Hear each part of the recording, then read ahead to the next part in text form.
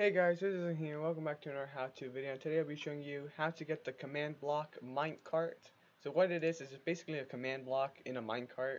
That's pretty much it. So to get it, you need to have cheats on. And what I mean by cheats is going to creative mode, just running commands. So what I'm going to do is you could either summon the minecart, the command block minecart. You could do that, but that's boring. You can just give yourself the minecart, the command block minecart. There it is. And you're basically getting your hands. Now how it works is it's basically like a minecart with, no, that's not it. Activator rail, or is it? It's one of these. I forgot. I can't remember. It's one of these. I forgot how rails work.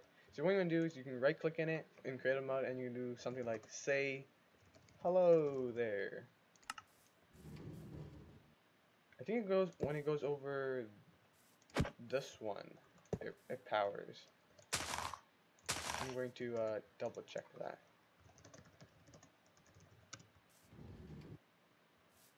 No, it's the. Oh no, it's the detector rail to power the activator rail. Yeah, there you go. I'm just dumb. I could also wait. I think I can just do it like this, and then it should just work.